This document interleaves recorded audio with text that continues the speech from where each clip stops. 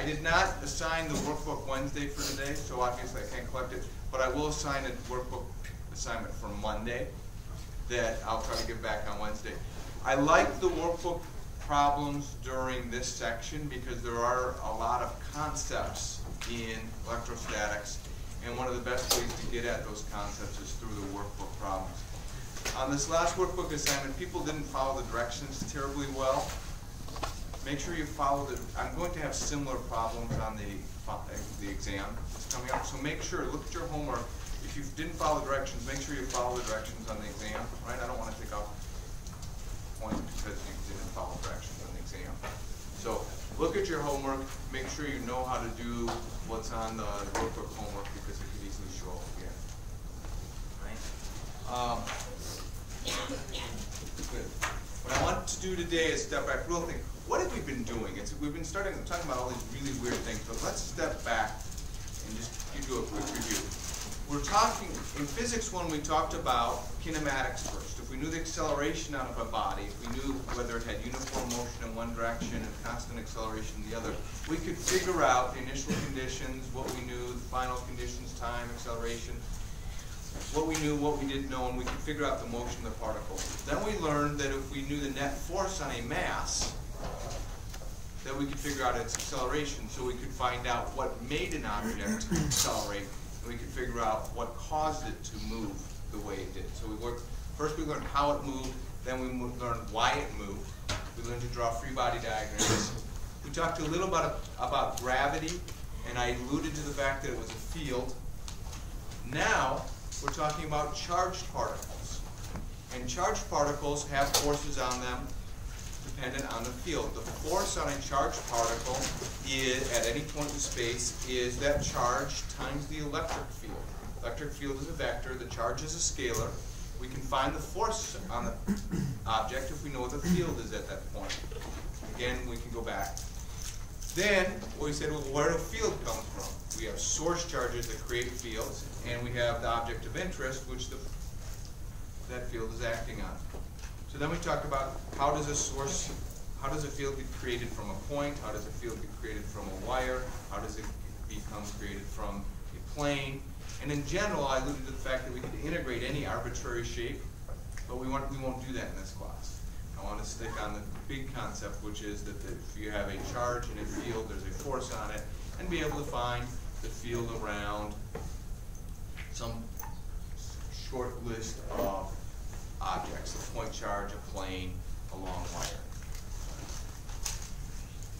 Then we introduced this idea of Gauss's law, which allows us to actually derive the electric field without the calculus. And we need to reason with Gauss's law, and I want to review that a little bit today, and then I want to go on and talk about this idea of potential again. Potential is another way to describe an electric field, and it does make the connection between the stuff we're talking about here and what we're talking about in the lab. So, reasoning with Gauss's law. What is Gauss's law?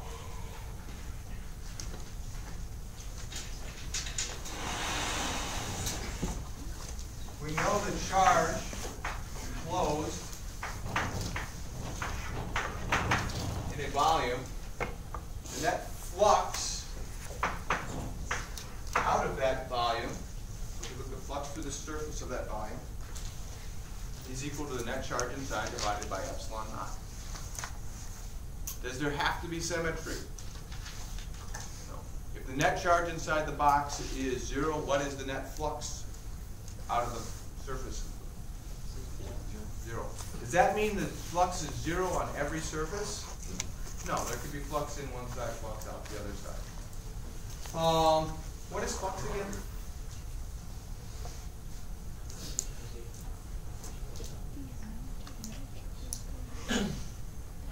Think of it as the number of field lines going through an area. It's a uniform field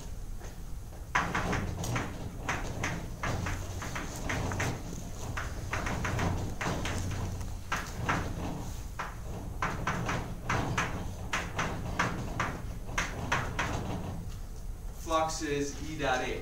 So if the field is going through the area, so it's aligned with the area vector, then we just take the flux times the area, or that's going to be the field times the area, that tells us the flux. If the field isn't oriented in the same direction as the normal to the surface, then we have to take the dot product to see what part of the, to determine the amount of flux. Any questions? Now,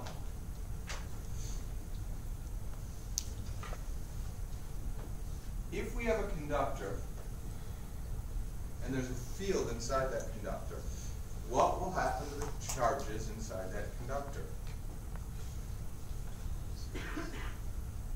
Or let's just talk about any charge in a field. If there's a charge in a field, what does that tell us? There must be a force on it. If it's free to move, what will it do? It'll accelerate. So, if there is a field inside a conductor, there are charges that are free to move. They will move. They will continue to move until what happens inside the conductor? The field becomes zero. All right? If the field is zero inside the conductor and we build a surface inside that conductor, what will be the flux? Zero. Zero field, zero flux. So the field inside a conductor in equilibrium will be zero. Now if you have oscillating fields outside the conductor, all bets are off. But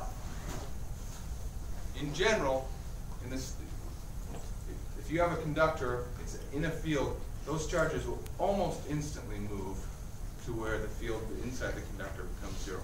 We're going to stick with electrostatic situations, so things are in equilibrium. In that case, the field is zero inside the conductor.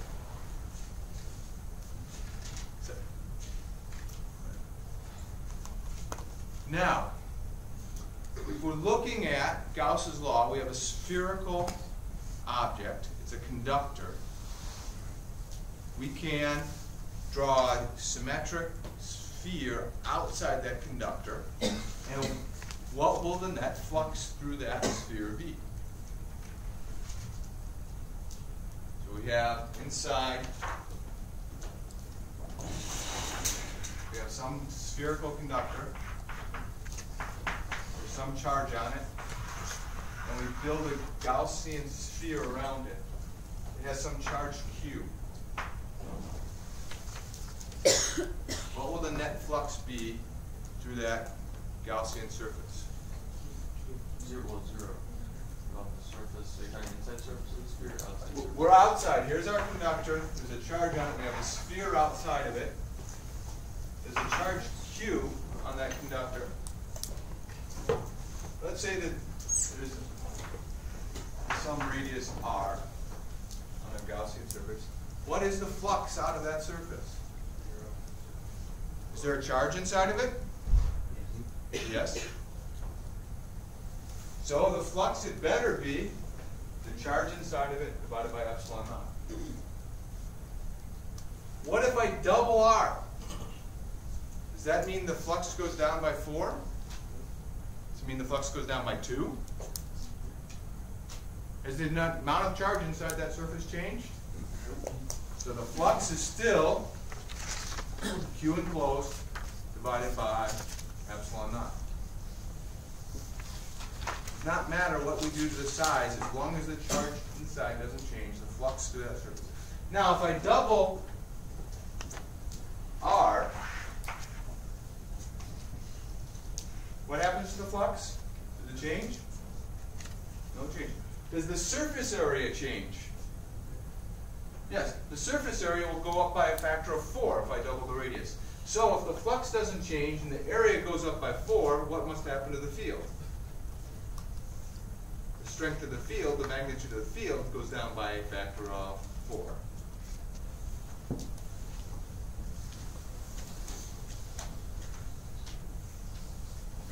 Flux doesn't change, the area does, the field does. So as I expand the radius of the Gaussian surface, the flux does not change, the area does, it goes up as we increase the radius. That implies, therefore, that the field must go down.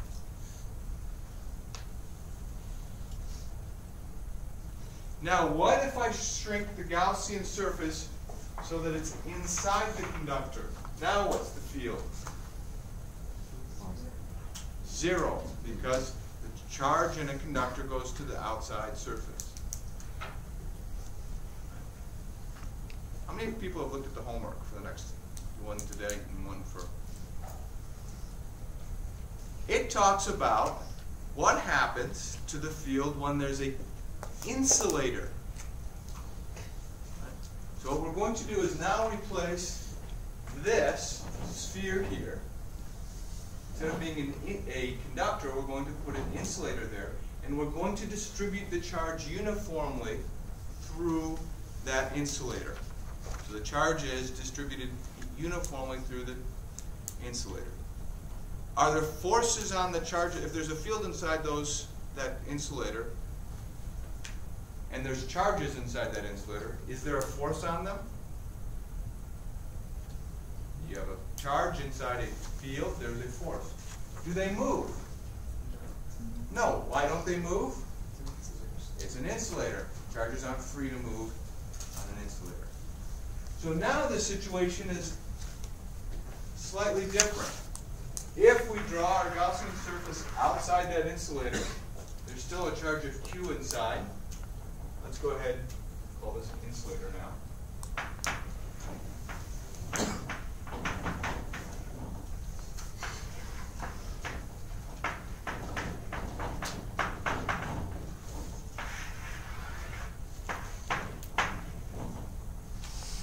There's the same charge Q on the inside. We have the same Gaussian surface. These are far, far, far apart.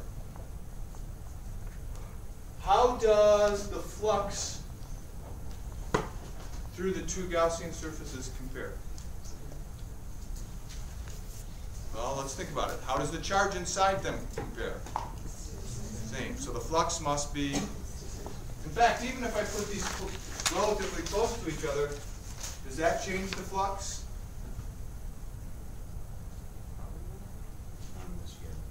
Not the total flux. It'll change the field shape. There'll be more field coming out this side and less coming out this side because the field lines will be pushed apart. But the total flux must be the same because the charge inside has not changed. I was curious because we were talking before about a hollow conductor and that sort of thing, like the hollow sphere conductor, and you were just saying that it'd be 0 inside of it, but we were saying that like it'd be the charge in the middle, and then it'd be a positive ring, and then it'd be 0, and then it'd be positive again. Would you like to go over that one again? No, I was just wondering. So you're talking about something. You're talking about like a solid conductor or insulator in this case. Yes, we're talking solid. Okay. These are solid spheres. Now, let's separate them far apart again. If we draw the field now, or the Gaussian surface now inside the insulator, so it has some radius, but it's smaller than the outside radius, is the field 0 in the insulator? Is there charge inside of it? Yes. Therefore, the field is not 0. There must be some flux. Now, how do we figure out the charge inside of it? Well, if we had a volume here, this sphere has a volume, right? There's 4/3 pi times the radius of the insulator cube. Is that right? And if it has some charge Q,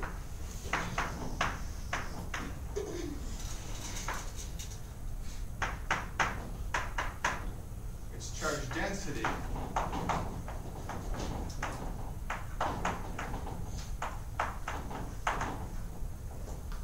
will be equal to the charge divided by the volume. So in this case, it's a lot more like a mass density.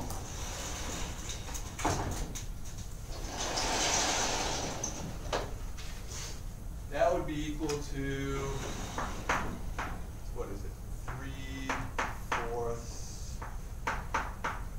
pi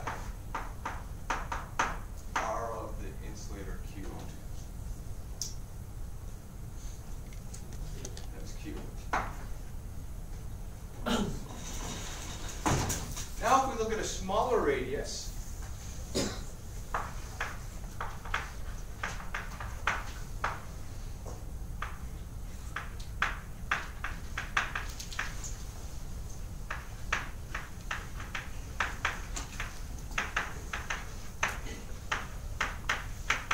so now we're looking at a sphere with R less than the outside diameter.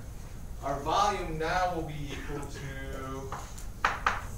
still 4/3 pi radius cubed, but now this radius is smaller, so it's a smaller sphere inside the insulator.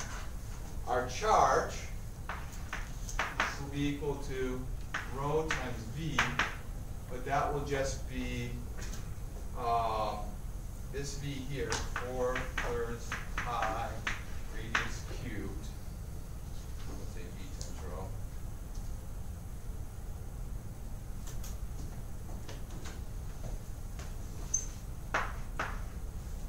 Times our density, which is 3 cubed over 4 pi. Pi's cancel, the 3 and the 4 cancel, and we're left with R cubed over Ri cubed.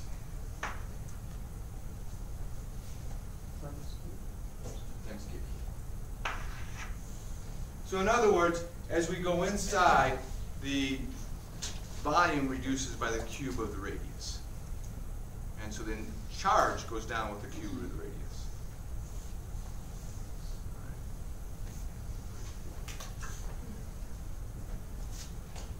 All right, so now our flux equals E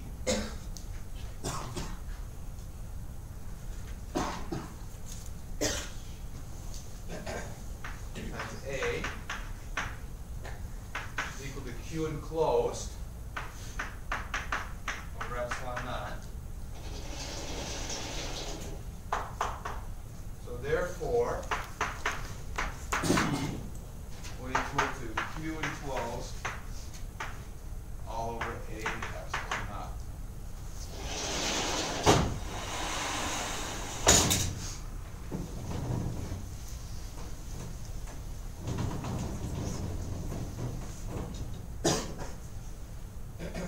So let's substitute in Q enclosed now is R cubed over the radius of the insulator cubed times Q divided by A epsilon naught. What's the area of a sphere? Isn't that 4 pi radius squared?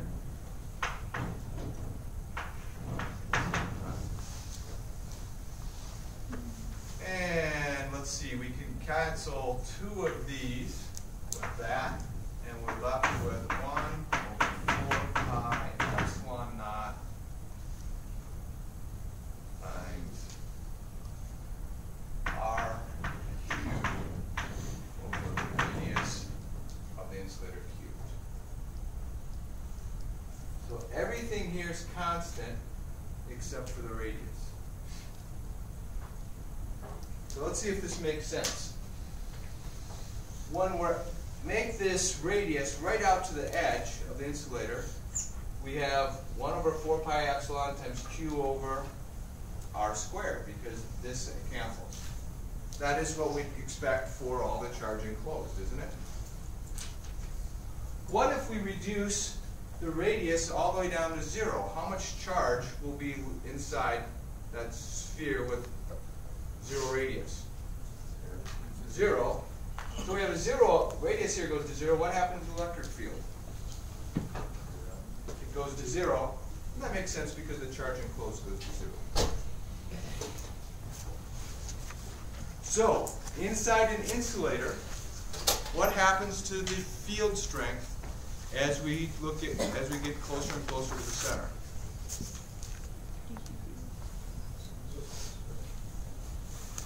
The field gets weaker and weaker and weaker until we get to the very center. At that point in time, the field gets to 0. a very similar argument can be made about gravity. If you're outside the surface of the Earth, we can treat the Earth as a particle. Once we get inside the Earth, if we start to burrow down towards the center of the Earth, the gravity gets lower and lower and lower until, if you could get to the center of the Earth, the gravity in the center, at the center, would go to 0.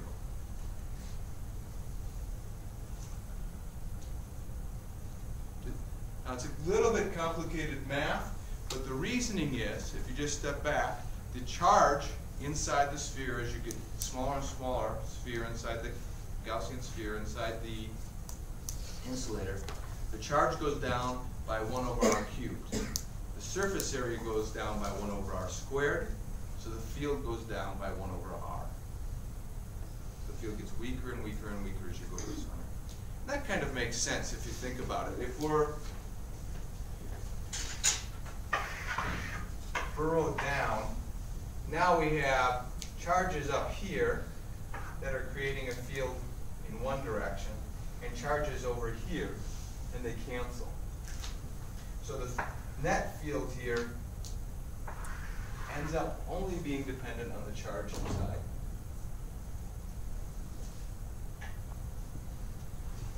Is this any questions about how we reason through? Now, we did talk about the case with the insulated ball, or to me, a conducting ball inside another hollow conductor. People want to go over the reasoning that we used there. I see some nods, yes. That has made a lot more sense to me when we were talking about that. And this, I thought we were talking about the same thing, so it like just confused me. I thought you were saying like the other one was hollow, so. Like this one is a solid insulator. The charge is distributed throughout. Yeah. So as you go inside, there's still there's still charge inside. Well, with the conductor, the charges will move to the surface, no matter what the shape of the surface is. Even if it's a solid, whether it's a solid or if it's a hollow, the charges will go to the surface. Now, what's a little bit odd about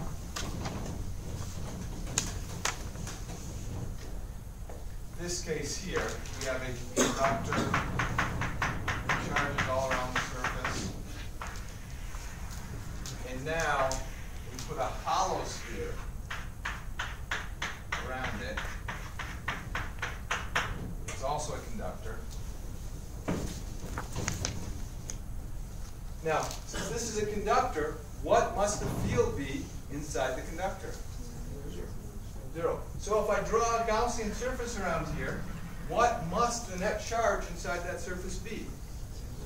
0. Well, if there's plus Q on this ball on the inside, that means there must be negative Q someplace. That has to be on the surface of this conductor.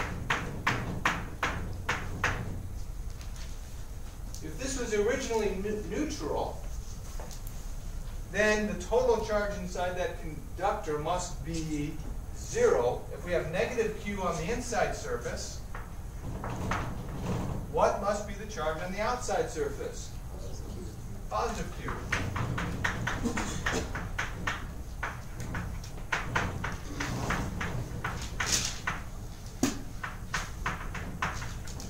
But there could be variance on this. What if I started out with this outside conductor,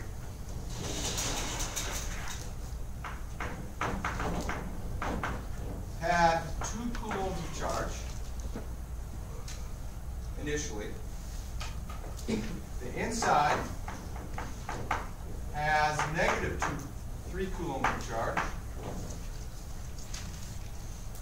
Can you imagine this situation? So we're going to start out. Now we have negative 3 coulombs in here. By the same logic we had here, what must be the charge on the inside of the hollow sphere? It's got to be what's necessary to make the net charge inside there be 0. This must be plus 3 coulombs on the total charge on the hollow, the outside, or hollow, let's just do the hollow sphere is 2 coulombs. There's plus 3 coulombs on the inside. How many coulombs must be on the outside of that sphere? Well, we have 3 plus the unknown has to equal 2. There must now be negative 1 coulomb on the outside. Now, let's check. If we can close everything, how much total charge is enclosed? Negative 3 plus 3, that's 0, minus 1, negative 1 total. If we look over here, the hollow started out with 2 coulombs. The inside sphere at negative 3 coulombs. The total is just negative 1 coulomb. So we can find the field strength inside this conductor. What's the field strength inside this conductor? 0. We could find the field strength here.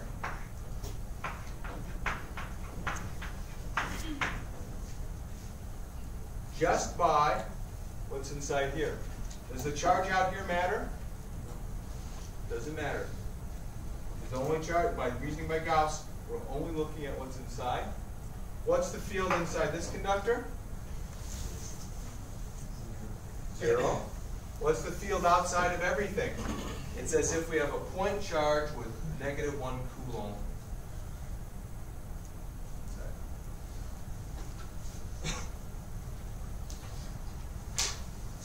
Can everyone reason through this way? If you can't, please visit me. Right. We want to get this down. I will create some kind of questions about this.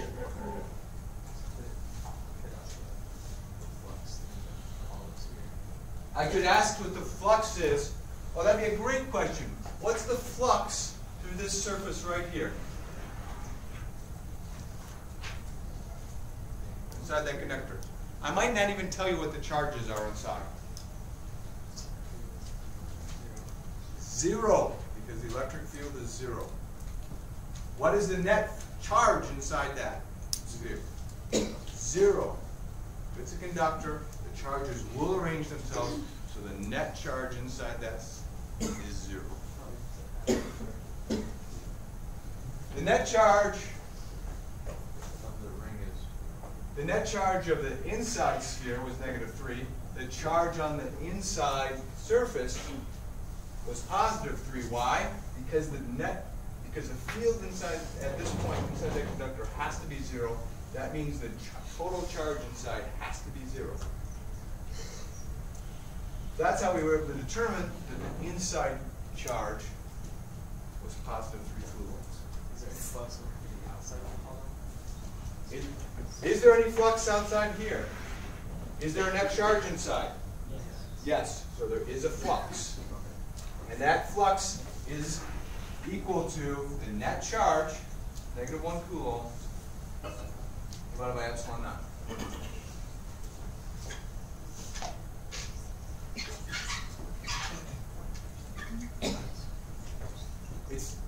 The law looks really simple, right? Flux equals Q B over epsilon. But the implications, really understanding it, takes a little bit of thinking.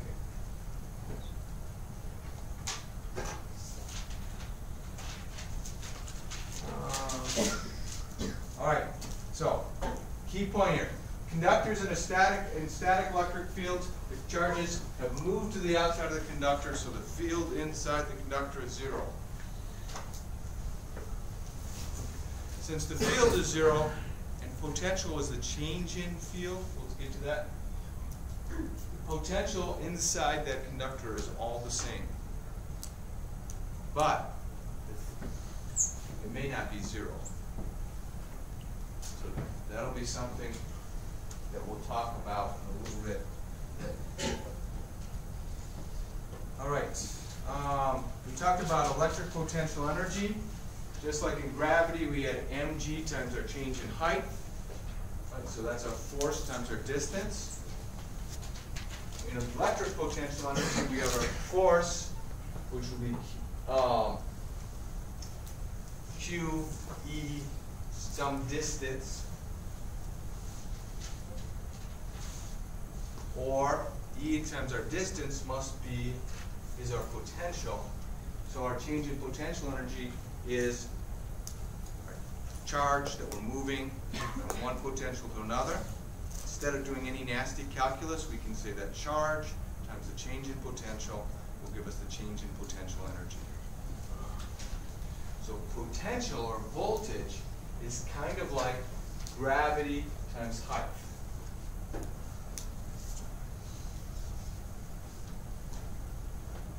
Now, what I left out here is that when we do the work, there has to be the dot product. So I wanted to review, actually, I'll get that in a second. There's one other thing we need to talk about. If we bring two particles together, the amount of work to bring them from very, very far apart to some distance together will be equal to the product of the charges divided by 4 pi epsilon naught times the distance between their centers. So like if I gave you two positive charges and I bring them together, I have to do work. So there's some potential energy that's in this system. That potential energy is the product of the two charges. Now, if one of those two charges is negative, what's the potential energy going to be? It'll be negative. So if I go from out at infinity and I have two bodies with opposite charges, they're attracted to each other, aren't they? So they're going to want to, we'll have to do work to keep them apart. Or if we just release them, that we'll say there's zero energy at infinity. When they come in, the potential energy is negative. The total energy is still zero. What does that imply about the kinetic energy? Must be positive.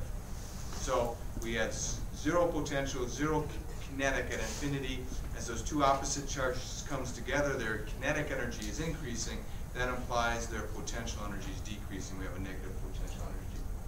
Now, what if I have three particles like the homework problem? We have charge A, that's QA.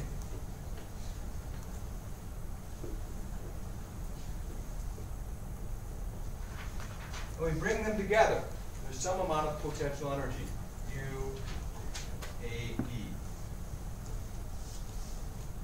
Right? Now let's bring a third charge in. We can apply superposition and say we took this much potential energy was required by putting these two together. That could be either positive or negative depending on whether they have the same or the opposite charges. Then we bring QC in. We can ignore QB for a second and say there's a certain amount of energy required to bring it close to QA. So that would be the potential energy from A to C. And then we have the potential energy to bring C next to B.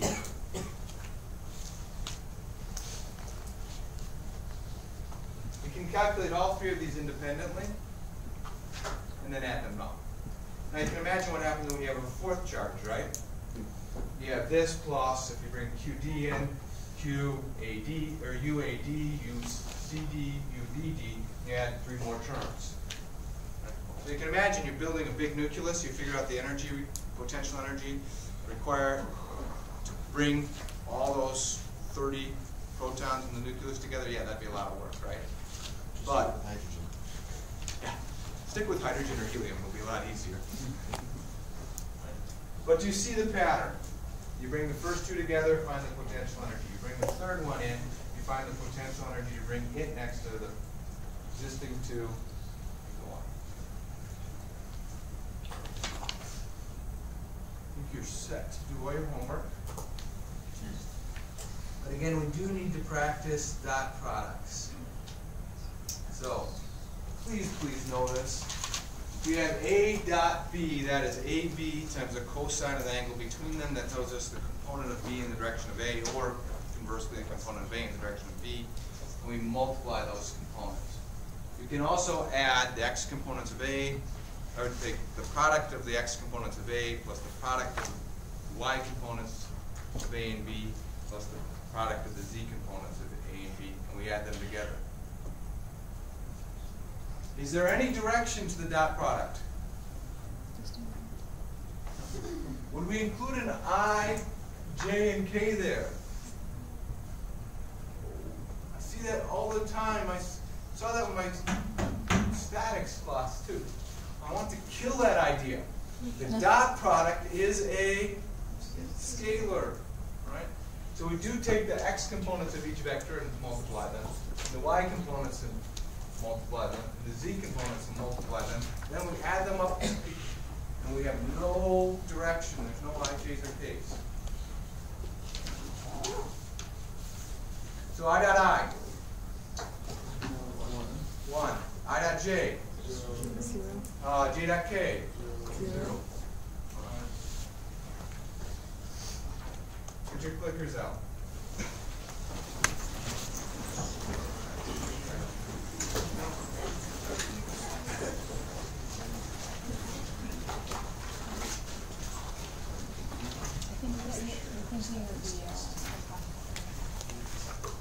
So here are our answers. 0, 1, I hat, j hat, k hat. You guys ready?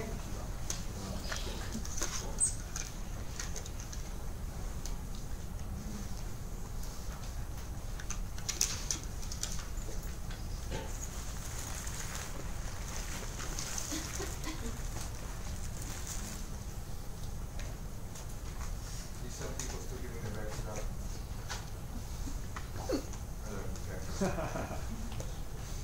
Here yet?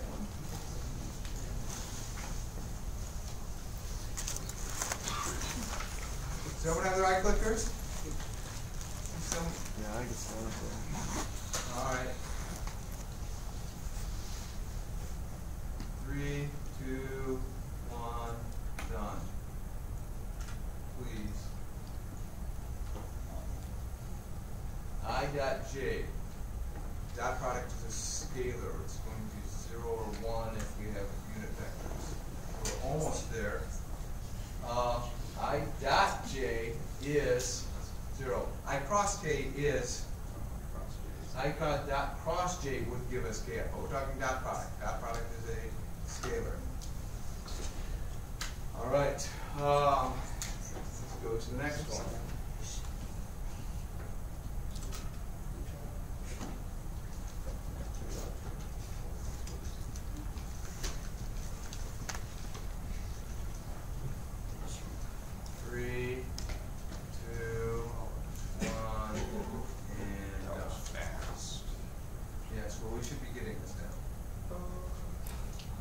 There.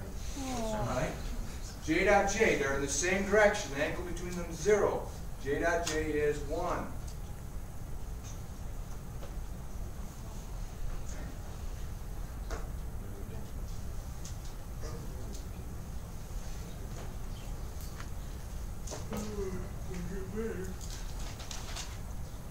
I dot I.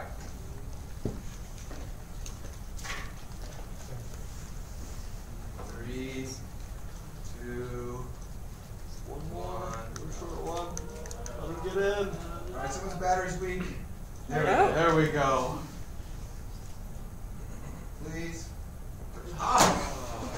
We keep cutting it in half, though. How many people are getting it wrong? I dot I. They're in the same direction. Dot product is 1. Someone's on the All right.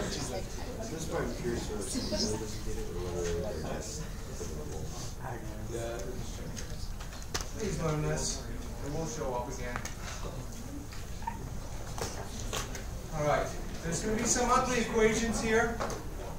There's going to be some calculus. I'm going to talk capacitors. I want to try to make the calculus less frightening. We're going to, in general, look at examples that have less calculus. I can't help some calculus, but what I want to tell you is electric field can be described by both the field at each point in time, we can represent it with field lines, or we can also represent the electric field with the potential at every point in space. It's the same thing. We're talking about the same thing, an electric field. But we can describe it with a potential or with the electric field. That implies that if we know the potential at every point in space, we can calculate the field at every point in space. And if we know the field at every point in space, we can calculate the potential at every point in space. There's only one caveat, which is potential, like potential energy, has an arbitrary reference point. So there can be an arbitrary constant on potential that doesn't matter. You have to choose a reference point, and then all the potentials will be a distinct number relative to that reference point. So it's kind of like the constant of integration. I think I'll start with the capacitor. We have two very large plates.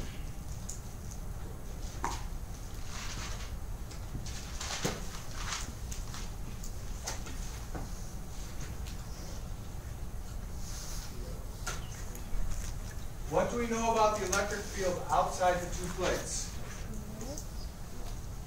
What's the electric field out here? Well, we know the field lines go out symmetrically from both. There's a positive Q here, a negative Q here. The field out here from the positive and the negative cancel. The field out here is 0.